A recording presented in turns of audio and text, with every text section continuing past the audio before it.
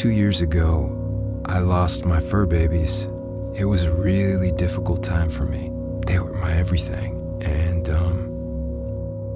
they had cancer, and one died 6 months before the other, and I would never leave the other side.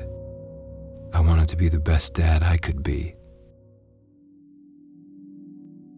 So when I got the call, just a year later, to photograph animals at the zoo, I filled up with a little bit of warmness all over. The timing was perfect because just 6 months earlier I had acquired what I believe for the type of work I do is the #1 still camera in the world, Hasselblad.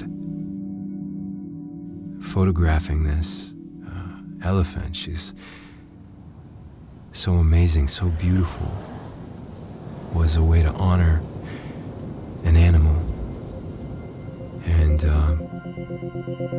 help me make a little more peace with saying goodbye to my beautiful girls.